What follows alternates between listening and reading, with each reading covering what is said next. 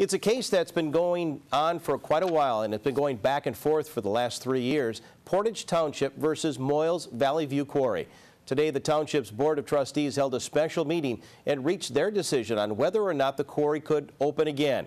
TV6's Gabrielle Mays joins us live from the Houghton Hancock Bureau to tell us about the Township's decision.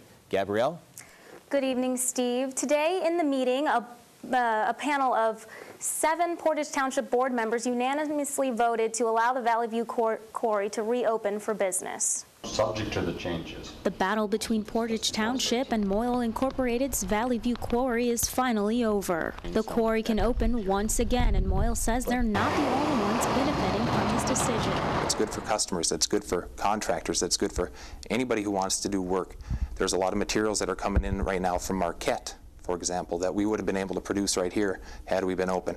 So this is really good that we're able to get back in the game and we're be able to call employees back that we had to let go a year and a half ago. In the original complaint, some residents in Portage Township were upset with the noise coming from the quarry, and they questioned whether or not it was damaging the surrounding area. The township investigated and found the quarry violated their zoning ordinance, and that violation kept the quarry from operating. After a court ruling last year, Moyle was allowed to submit a special use permit in order to continue their gravel extraction. In a 2-hour closed session with their attorney, board members returned with their unanimous decision. I make a motion that we accept the consent judgment discussed in closed session, subject to the extremely minor changes made being accepted.